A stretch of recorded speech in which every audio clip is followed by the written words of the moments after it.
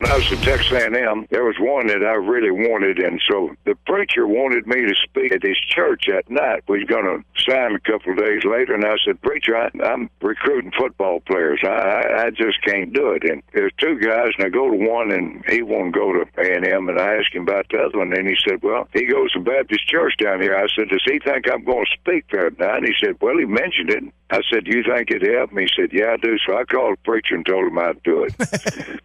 So I decided that I would recruit that kid from the podium, and I'd quote a little scripture, and I'd talk about what great kids we have, and I'd talk about evil companions, corrupt good morals, what great kids we have, go out and, so I'm looking at this kid trying to recruit him. So when I get through, Don Watson, one of my assistant coaches, he said, "Coach, I think you did a great job. I think we're going to get him." So when it's over, here he came. He said, "Coach, while you were speaking, I had a little vision. I know exactly what I want to do and where I want to go to school." I said, "Well, let's get your mother and daddy over here and make it legal." And so they got over there and everybody standing around. And I said, "All right, son, now what do you want to do and where do you want to go?" I'm thinking he's going to go to A&M. He said, "I want to go to Baylor and make a preacher."